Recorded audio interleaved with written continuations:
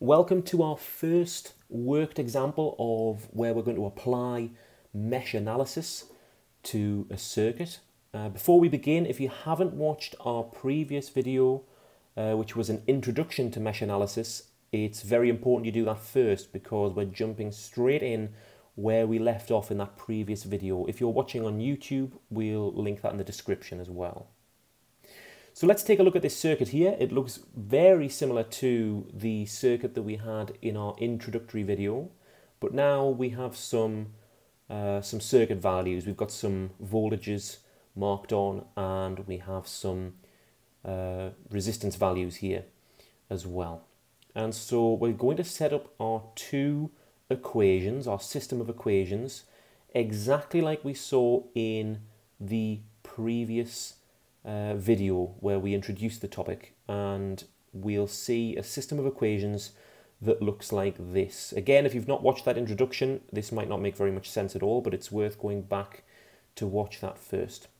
So we have, for our first pane here, we have 12 volts being equal to I1 times 6K plus 6K, because we have a current, I'll mark that on here, current I1 in this pane here flowing through those two components, minus I2 over here flowing upwards through this 6K resistor in the middle.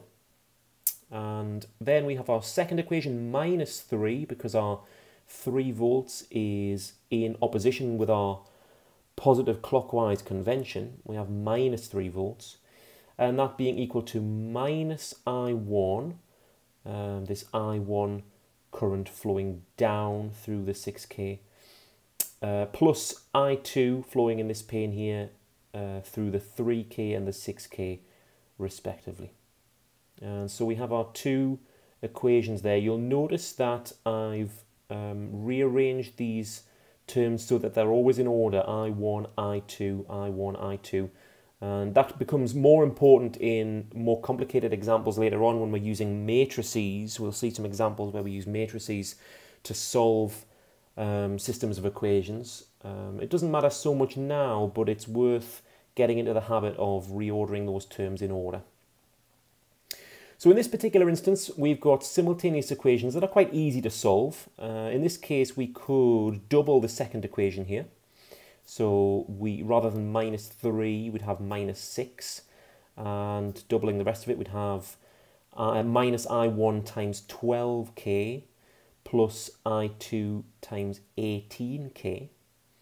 And that means that these two I1 terms will cancel if we add these two equations together. So 12 plus minus 6 is going to give us 6.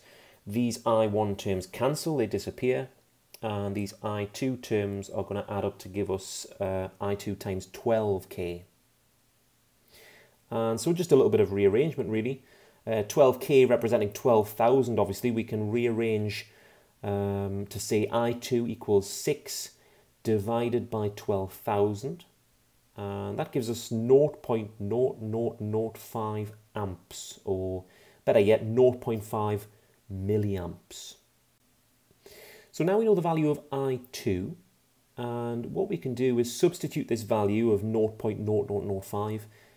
We can substitute that into either of our original equations, and we'll skip the working, but that rearranges to find I1 being equal to 1.25 milliamps.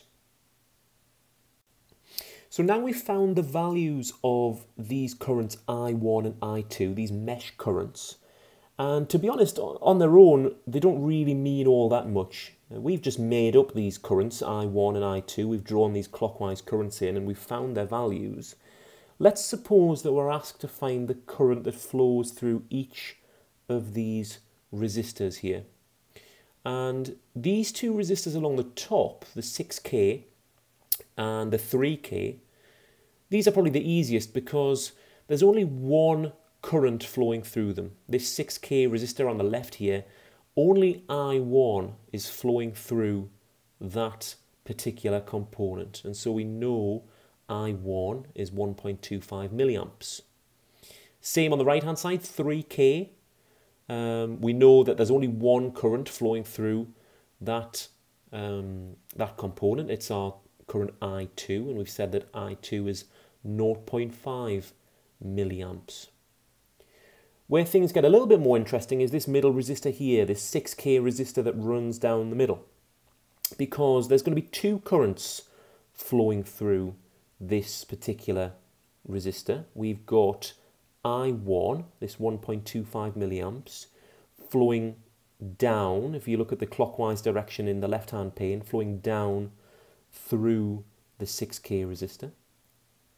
And we've got a current of I2 being equal to 0.5 milliamps flowing up. Again, looking at that convention in the right-hand pane, that clockwise current is going to be flowing up through the 6K resistor. And so the total current flowing through this middle resistor is going to be the difference. It's going to be I1 minus I2 because these currents are in opposing directions.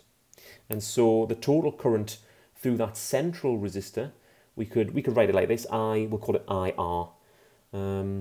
IR is equal to I1 minus I2, which is 1.25 minus 0.5. Remember, we're in milliamps here.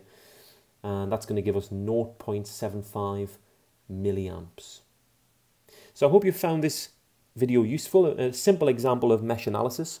And in our next videos, we're going to look at some slightly more complicated examples as well.